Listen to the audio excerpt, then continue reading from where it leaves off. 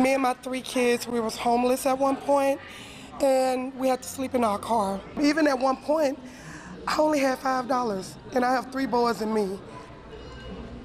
So 2 of us had to go without eating. Carmilla Wheeler knows what it's like to be without money, without education, without a place to turn. But without God and her faith, she wouldn't be here to share her story.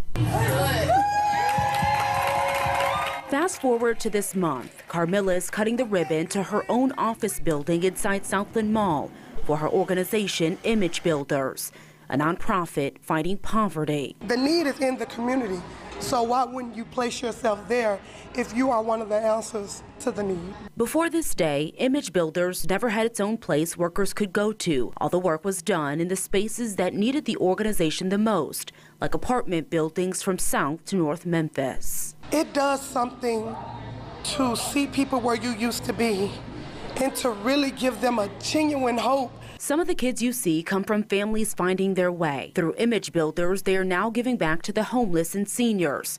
And through arts like dance, writing, and workshops, they have the opportunity to focus on what it's like just to be a kid. It makes my heart feel good because, being a part of some of the things that we've done here, I know it's made me feel special, made me feel important. And so for kids who are in the community who really, really needed that, I can't imagine what it felt like to them to have someone who cared for them and was looking out for them. Image building, it's all about changing the way people see themselves and their lives.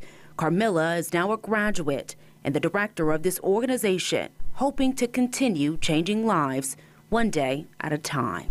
We really did accomplish a lot. I'm happy, and I don't show my happiness like everybody is, but I am super, super, super proud of my mama. This is your excited face. Yes.